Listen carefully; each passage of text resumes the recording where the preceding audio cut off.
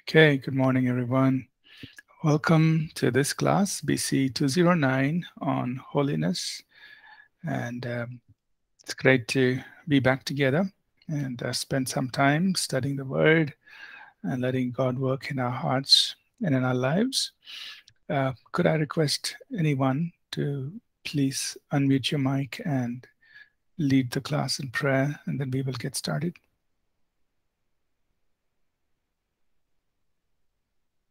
Anyone, please feel free to do that.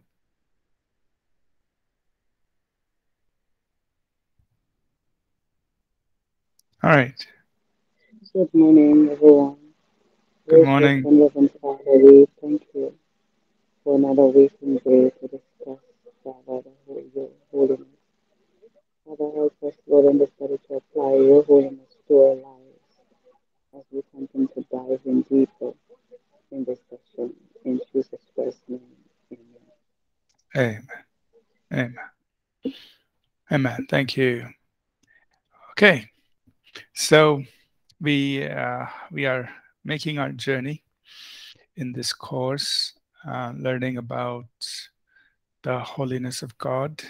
We started by focusing on the very nature of God, and then we are now transitioning into talking more about ourselves and talking about how God's holiness is then reproduced in us, because He is Jehovah Mekadesh, the Lord who sanctifies us or who makes us holy. And so He wants His nature to be formed in us. And from the very beginning, He created us in His image so we could, be like Him, carry His life and nature, reflect His virtues and His grace and His character. And part of that is holiness. So I'm going to quickly review what we did in our class on Monday, and then we're going to, progress in this journey of how God works His holiness in us, right? So let's take a moment to review quickly what we did on Monday. I'm going to share the PDF. All right. So we were here. We said that God has called us to be holy. And we talked about, this is chapter 3 in the PDF. Chapter 2 in the PDF. What does it mean to be holy? We say, it's not just a set of do's and don'ts, but it's about us receiving the very nature of God, the quality of being holy, and then being in that place of being fully consecrated to God. So we are being like Him, and we belong, and we place of belonging. We belong completely to Him. So we need to look at holiness from that perspective. And of course, God works in us to see His holiness reproduced in us and revealed through us. So how does God go about doing that? First of all, He makes the provision for us, because, on our own, we can't do it. So He initiates the whole process of holiness being worked in us. Many times we think that it's only depending on us. Of course, we are involved, and we will talk about it a little later. But really, we cannot be holy without God working His holiness in our lives. And actually, we are more dependent on His work in us, and then we just come into cooperation with Him. So it begins with the cross of Jesus Christ, that on the cross, the power of sin over our lives has been broken. So that's where it all starts. Holiness starts there on the cross. When we recognize that on the cross, Jesus broke the power of sin so that we could live free from the control and the dominion of sin over our lives. And then we also see the next step that God did. He brought us into Christ. And in Christ, as new creation, we have been sanctified, have been sanctified. So it's a work he's already done. It's a provision he's already made. We have been sanctified in Christ. It's done. God said, look, as far as I'm concerned, I've done it for you. I've made you holy in Christ. So live out of that which he has completed for us. So he has broken the power of sin. We have to live out of that. He has sanctified us in Christ. We have to live out of that. We have to let that finished work be reproduced in us, in our everyday life.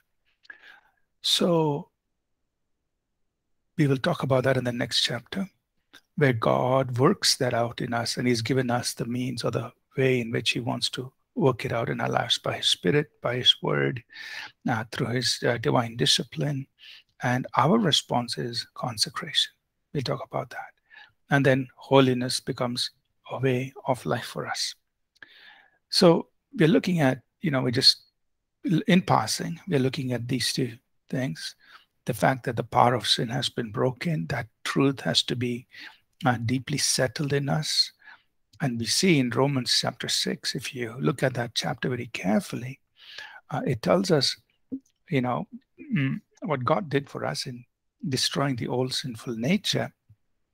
And the outcome of all of that is it's going to result in holiness in our lives. And that word holiness is repeated several times in Romans 6. And God's done it, and then he invites us to present ourselves. So that's our consecration part, presenting yourself, which we will talk about a little later. So he does the work of bringing the power of sin. Then he says, now you present yourself. You make the choice of being free from sin. So he does the big part, and then he invites us to do the part that we can, which is the choice we make to present ourselves unto God, make ourselves his. And we see that same thing in Titus 2, where Christ died to redeem us from every lawless deed, from every sinful deed. And what will be the outcome? Well, he'll purify us for himself, right? So he gave himself, that is, he died for us, so that he could set us free from sin. And the end result is he'll have a holy people for himself.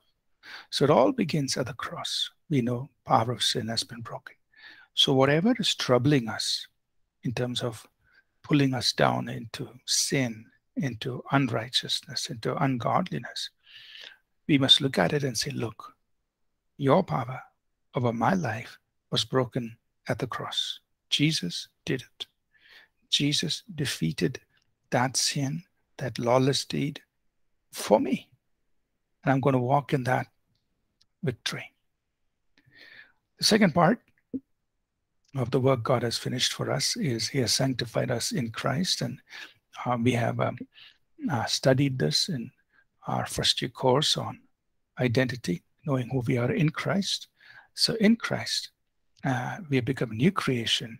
And this new man has the very character and nature of being true righteousness and holiness. So God is saying, look, what I've put inside you, your nature is one of righteousness and holiness. So our new man, if we live according to the new man, then we can't help but walk in true righteousness and holiness, because that's who God has made us to be in Christ. And in Christ, and there are several scriptures on this, we are sanctified. So that's the completed work. Now, as we live out of that completed work, we understand the process of holiness, sanctification. That means that is being worked in us, in our lives, in our spirit, soul, and body. It's being worked in us on a day-to-day basis. And that is a process. It takes time, and we learn how to, live a holy life, and we overcome things in our lives, and that process is at work. And that's what we are going to be journeying or studying in the coming days. So the writer of Hebrews, he points out that we have been sanctified, through the cross, and we are being sanctified. Right? So it's been done, and it's being done. It's been done for us through the finished work of Christ, and it's being worked out in us in day-to-day life. So that's the process. And practically, how does it work? Well, we consecrate our thoughts, words, and deeds. In our mind and body, or our soul and body, is being set apart for God. So progressively, our thoughts, our words, our deeds are being made holy. They're reflecting the holiness of God. Then our desires, affections, and passions, things that we crave for, the things that we desire for, progressively become holy. They reflect the holiness of God. Perhaps in the past, our desires, affections, and passions were unclean, but now God is working in us, and it's becoming more and more reflecting His desires, His affections, His passions. Thirdly, our dreams, hopes, and aspirations also become holy. That means the pursuits, the thing that we pursue, what we feel our priority, what we feel we want to accomplish in life, the purposes, meaning of life, all become holy. Yeah. So, example is maybe we wanted to be rich, famous, and powerful, but now we say, God, I want to live a life of fruitfulness and a blessing to people, and so on. So it's transitioning. Now, there's nothing wrong in being successful, fruitful. That's successful, but the purpose, it becomes different. We want to glorify God. We want to serve people. God sanctifies us even in that space. How we use our time, talents, and money also becomes holy. We in the past maybe invested our time and our skills and our money in things that were frivolous and that didn't amount to much. But now we are seeing, God, everything is unto you. Let it be pleasing to you. Let it be purposeful, where I use my time, talents, and money. And even in what belongs to us, like our family, our home, our possessions, all of these things, we look at it from a perspective of holiness, it being consecrated to God. We want it to be a place where the holiness of God can adorn all of these things, right? So really, God completes the work, and then He works it out in us in very practical ways. All of these, every aspect of our lives begin to reflect the beauty of His holiness. So the question is, God has finished the work, but how does He work it out in us? How does it happen in us? That's the part that we are interested in, so that we also can be holy even as He is holy. So we're going to touch on that here in the next chapter, chapter 4. And then, we will break it down further as we go into the course. Could somebody please read for us 2 Corinthians chapter 7, verse 1. You can omit these comments I've put in between. Just read, if you can just read the scripture text, please.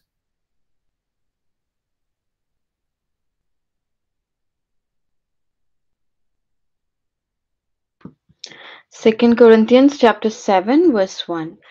Therefore, having these promises, beloved, let us cleanse ourselves from all filthiness of the flesh and spirit, perfecting holiness in the fear of God. Amen. Thank you.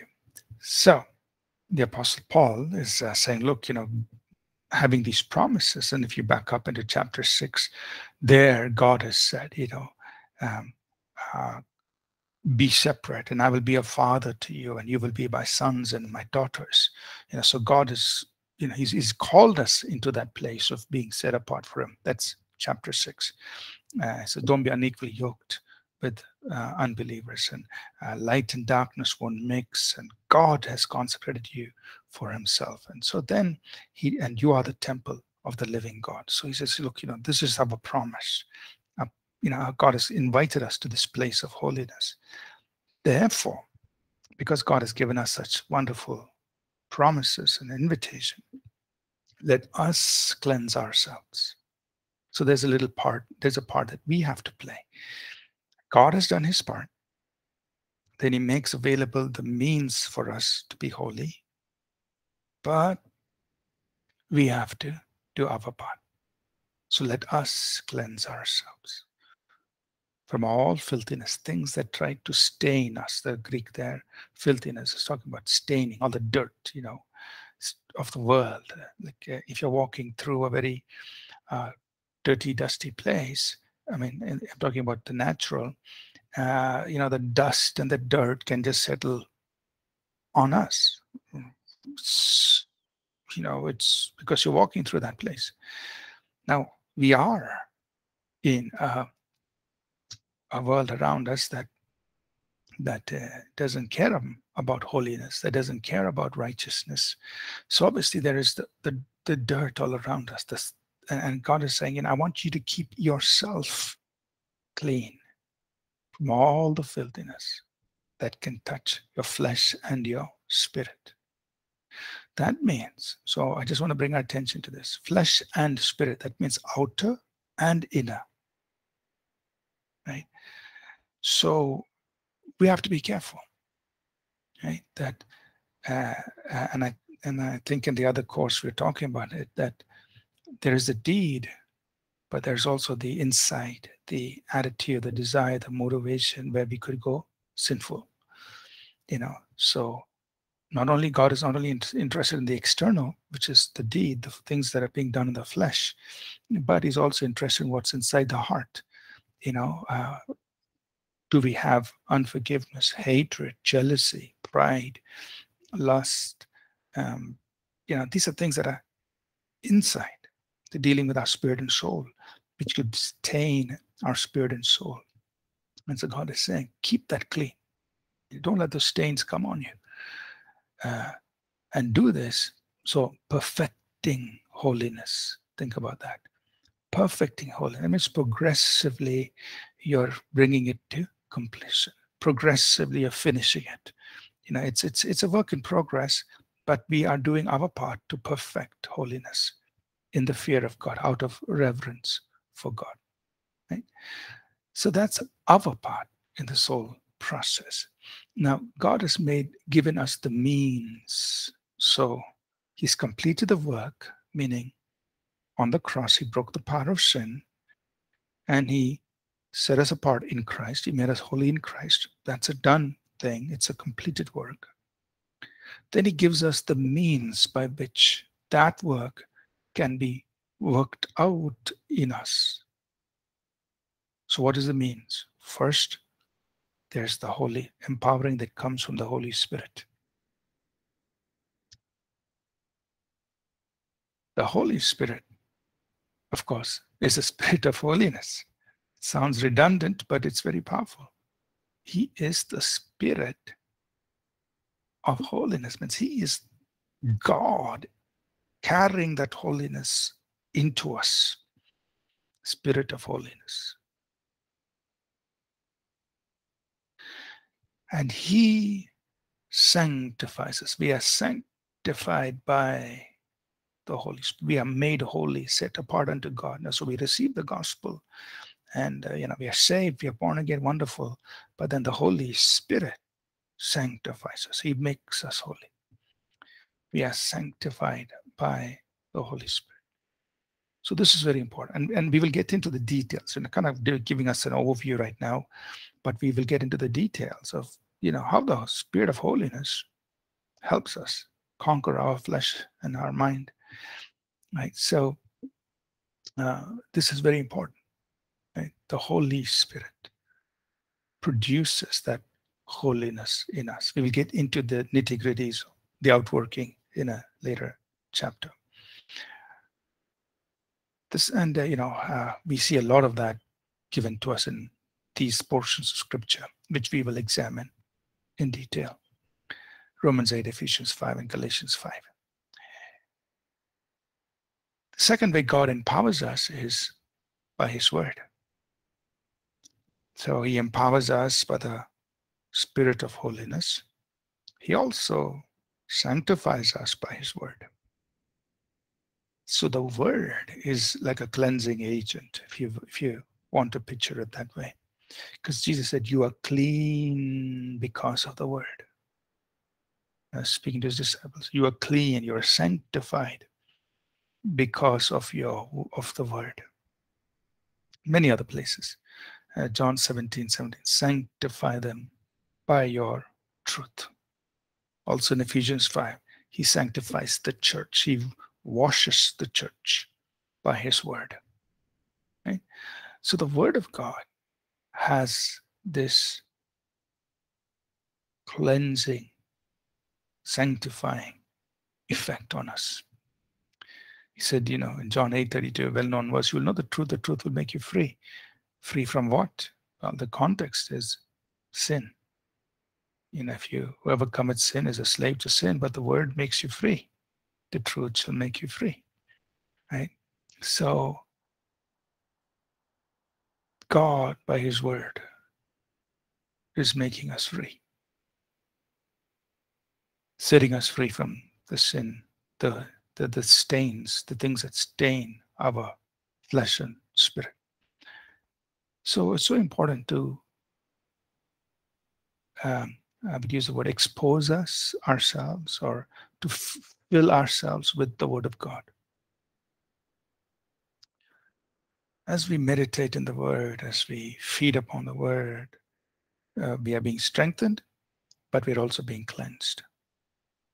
It's sanctifying us. The word deals with us, or God deals with us through his word. The third way God also deals with us in this whole process of working holiness in us is through divine discipline. Divine discipline. So, could somebody please read Hebrews 12, 10 and 11, please, for us?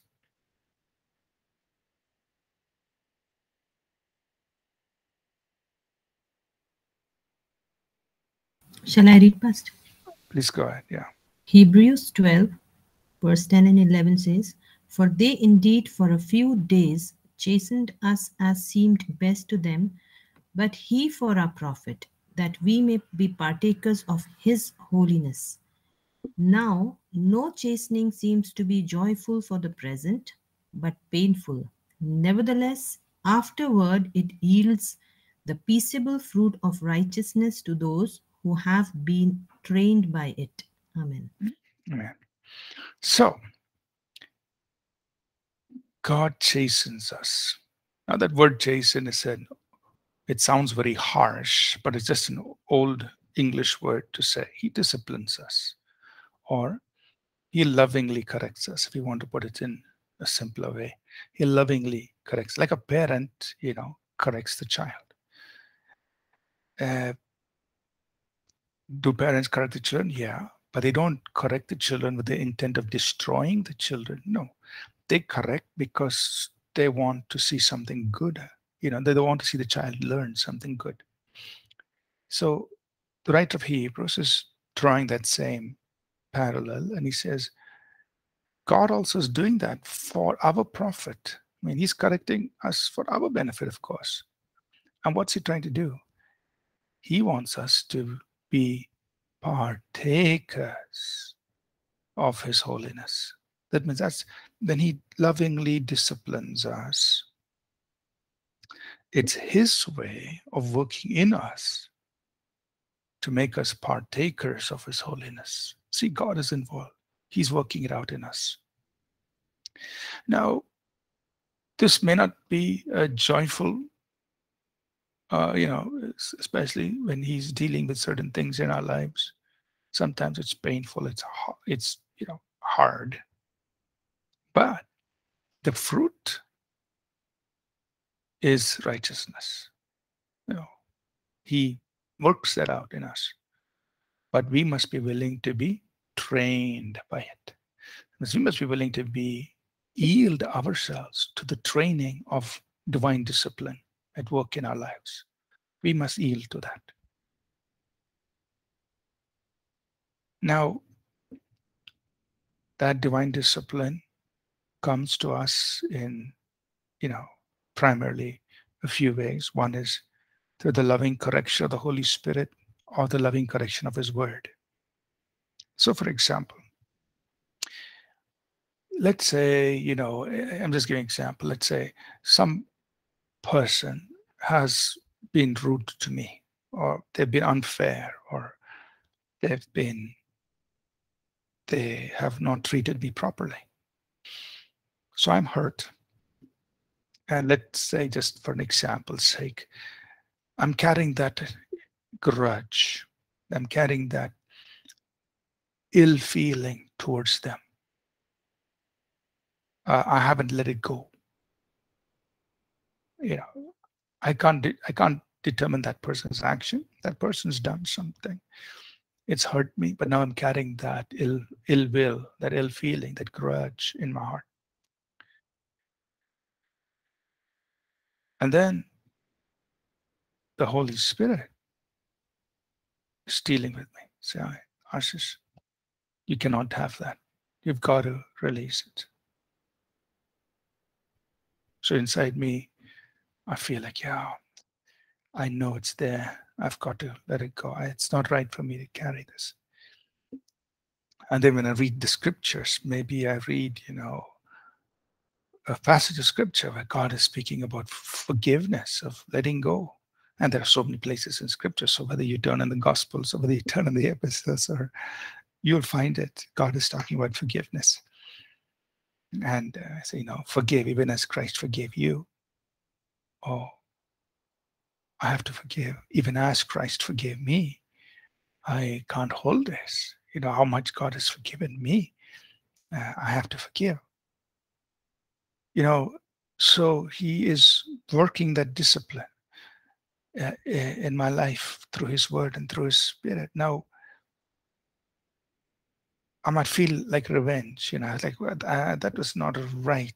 It's not right for that person to do it. And, I want to stand up for my rights, and I have a right to stand up for my right, and whatever, I may have all those arguments and thoughts and those kinds of things. But what must I do?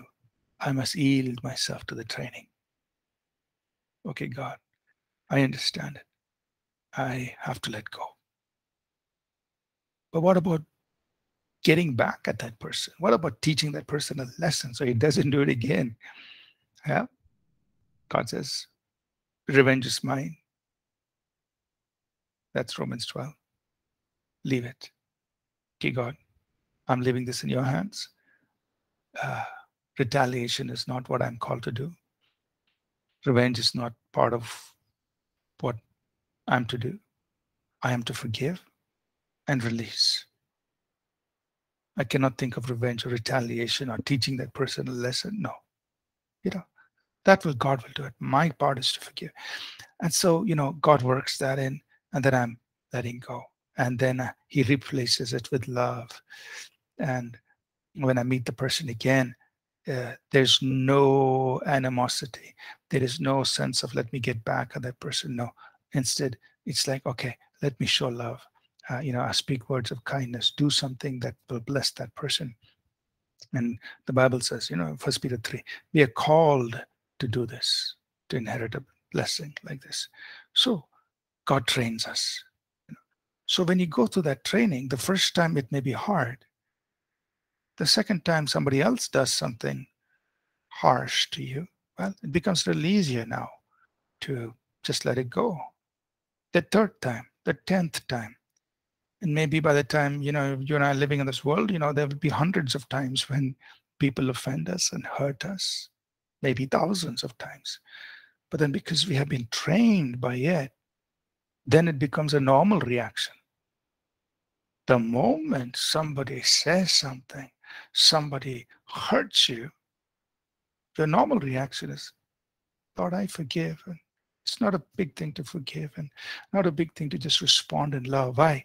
You've been trained by it, and you're now a partaker of His holiness. You are now walking in that aspect of His nature because you've been trained by it. Now, initially, it was hard.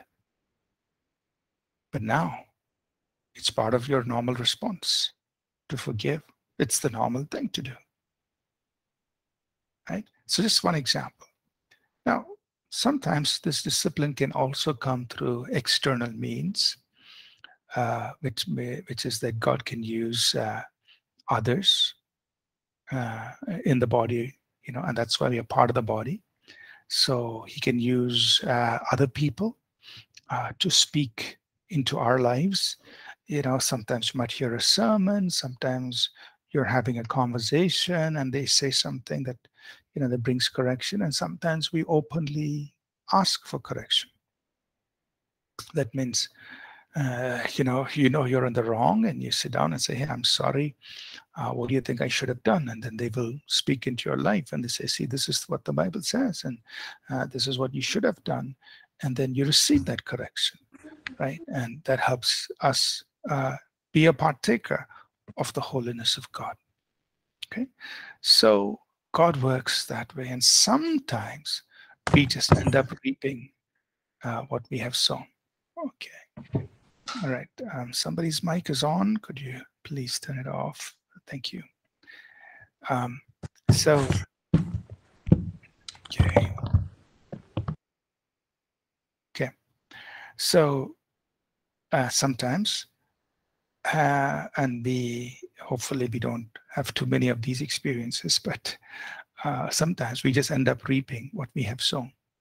That is, God is telling us, don't do something, but we, and we may sow, we may just go ahead and do it, and then we face the consequences of our actions.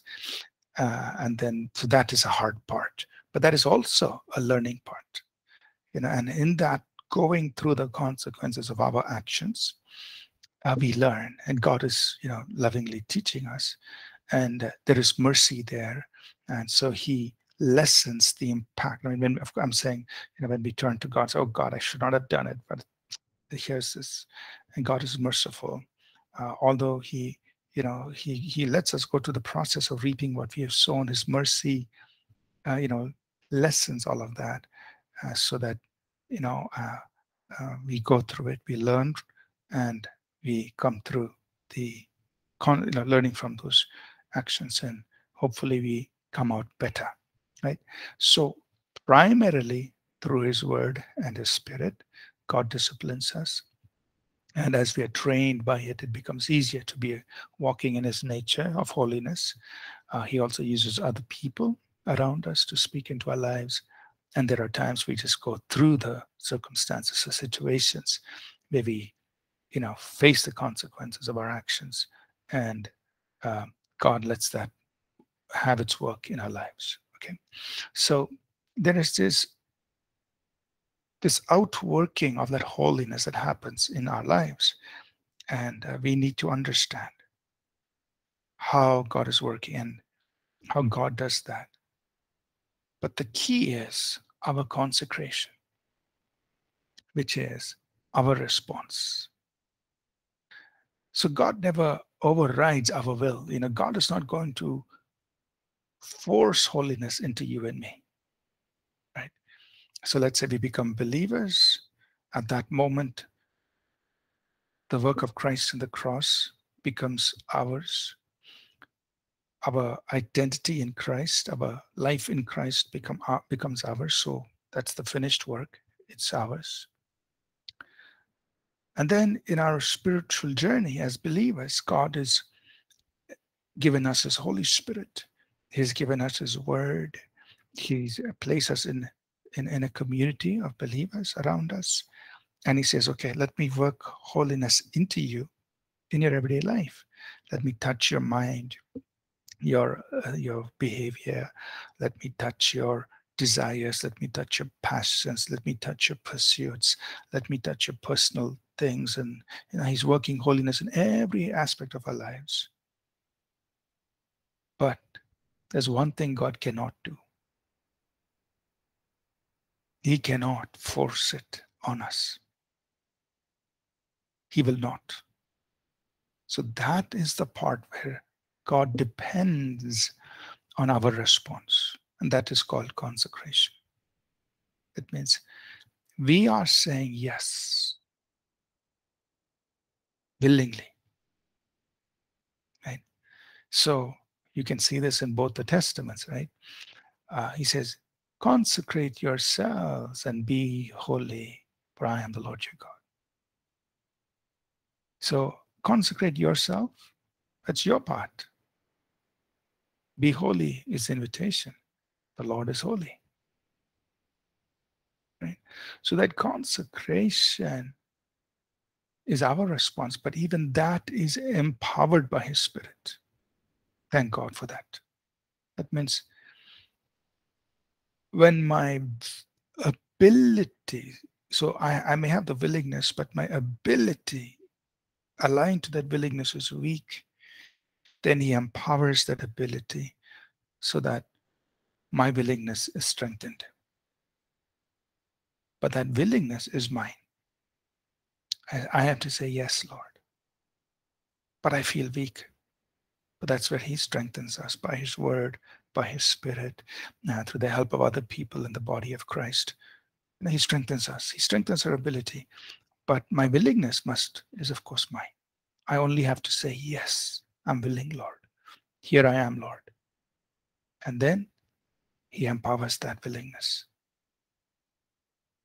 Now, I think one of the best scripture texts that challenge us in this consecration area is Matthew 5:29 and 30. So Jesus says, look, if your right eye is causing you to sin, pluck it out and cast it. If your right hand is causing you to sin, cut it off and cast it.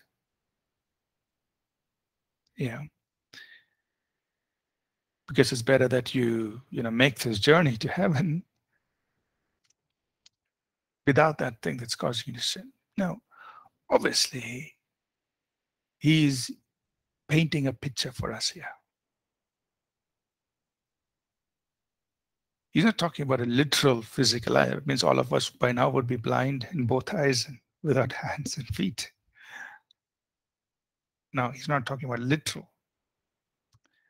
What's He talking about? He's saying, look, if something that is so much a part of you, so close to you, but it's causing you to sin, then amputate it, cut it off. That plucking out and casting out is painful. But that's what it takes to walk the path of holiness.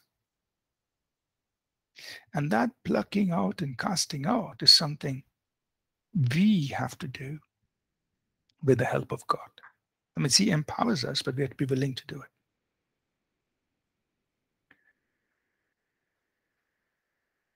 It's not something God is going to come in and chop, chop, chop, pull your eye out, cut your hand off, cut your feet off. God's not going to do that. He waits for our willingness, and then He empowers us to get it done.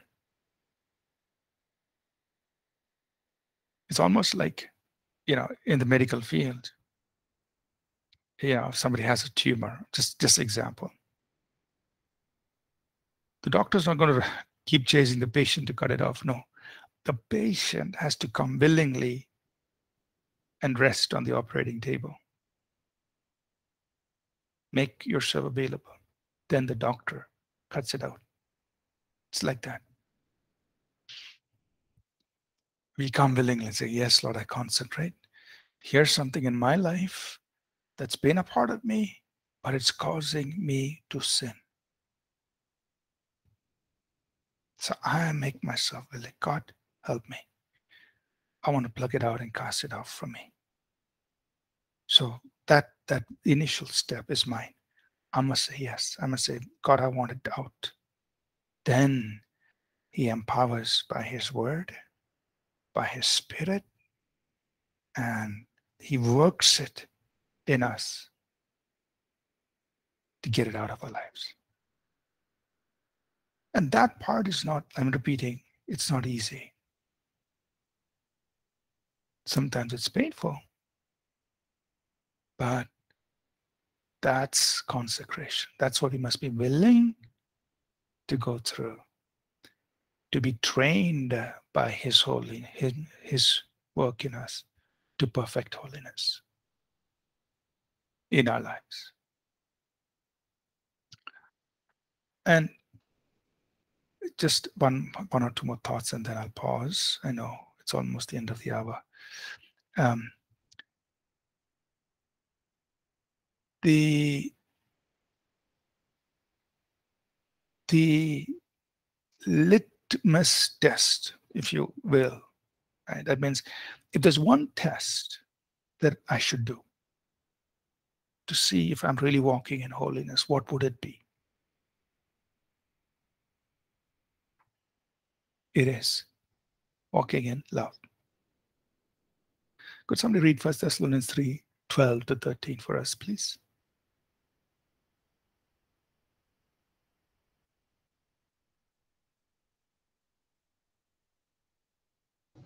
First Thessalonians. Okay. Chapter 3, verse 12-13. Go ahead, please. Yeah.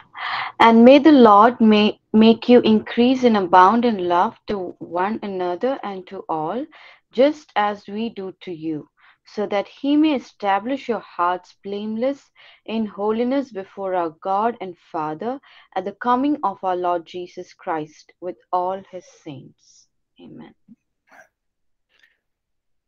So notice, sometimes, when things are broken into two verses, it sometimes is misleading, But I want you to look at this as one sentence, because it is one sentence, right? What is the Holy Spirit saying through the Apostle Paul? He's writing to believers. It says, increase and abound in love to one another and to all. That means you love your community of believers, one another, and to all, meaning even those outside the community that you're part of, to all, everybody else, even the unsaved. Right? He's saying, I want you to increase and abound what? In love. For what? So that, it's one sentence, so that He may establish your hearts blameless in holiness before God.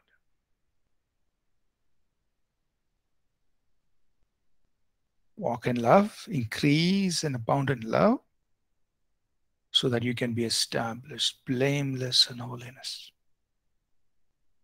And also in view of the coming of our Lord Jesus Christ. Sorry. So if there's one test that we can check on our lives, on ourselves, to ask ourselves, am I walking in holiness? Then it's, am I walking in love? The expression of holiness. Am I walking in love? To other believers as well as to non-believers, to all. Because when we walk in love, he who abides in love abides in God, and God in him. I mean, love is that positioning that keeps us in him and him in us. So that's a simple test. If I'm doing things motivated by love, if I'm reacting in love, I'm responding in love, if I'm motivated by love, then I can be sure that I'm in that space of holiness, because they are interconnected, of course. Right? So that's what we could call as a litmus test, simple test. Just one check. You do. Am I in love? If I'm not in love, then then definitely I'm not in holiness. But if I'm in the love of God, would this what love would do? Is this the way love would react? Is this the way love would respond? Or am I really being motivated by love? Love is not jealous. Love is not boastful. Love is not irritable. Those are the expressions of love. And if I keep myself in the love of God, we can keep ourselves in holiness. Okay. I will pause here. There's just one more thought, but I don't want to take up the time in the class. I have just 4 minutes. We'll finish this next week. Okay. Let me pause and see if there are any questions and discussions. I hope, let's see now. Okay. Everyone's been with me so far. Okay. Any questions, please? Yes, go ahead, Divya, and then Sri Kumar. Please go ahead. Yeah, I just had a question with regard to the last point that you were saying, Pastor. Like, so is holiness, does holiness come into play only in relation to, people? I feel, or like, Oh, okay. yeah. So holiness has to do, like we said, with everything. Even the way I may use my time, in the way I may use my money, in the way I may, it just touches everything, right? And not all of this may be directly affecting somebody else, may or may not. Example, money. Maybe I was spending money on something that wasn't useful, and I just stopped spending that money. That decision may or may not affect anybody else. It's an act of consecration to God. Yeah. So I'm not saying every decision affects somebody else, but definitely, let me say that our relations with people is definitely a big part of our walk in holiness. There will be these personal, personal decisions of what somebody wants to pursue in life and so on. It's personal, but in some way it may impact other people, right? So I'm not saying, so to answer your question, holiness to a big part does impact, has to do with our relationship with other people, but it's not only that, because there are some things that are very personal and choices that are individual. Okay, Pastor. I had just one more question. Can I ask? Mm-hmm. Yeah. So I always think about this Paul's prayer in Ephesians 3, where he says to have that comprehension of God's love, like the length and breadth. So, so I am thinking, like, does that comprehension of God's love motivate a person to holiness? Is it a motivating factor to holiness? Yeah, definitely. It definitely puts us in a place where our thoughts, choices, and actions would be directed towards holiness when we are motivated by an understanding of the love of God. So you would respond in love, which then eventually will mean that you're doing something that's holy to God. Okay. Thank you, Pastor. Okay, we are out of time, but Sri Kumar, if your question is small, we could definitely try to answer it. Do you want to ask your question? Well, I can ask next.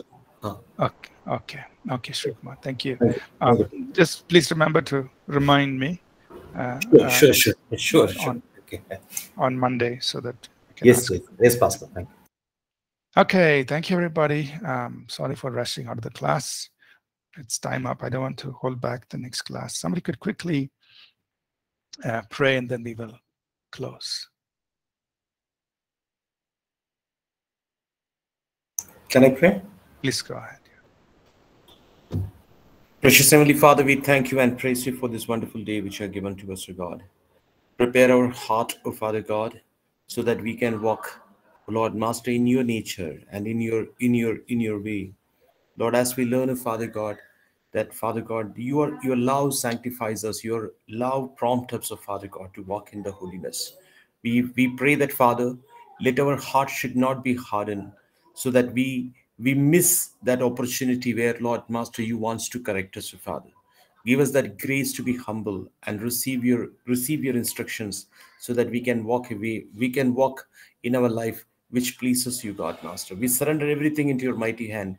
Give us grace that we can able to walk in that holiness which you are expecting from us, O God. All the glory, honor, and praises belongs to you. In Jesus' name we pray. Amen. Amen. Thank you, everyone. Have a good rest of the day. We'll connect again next week.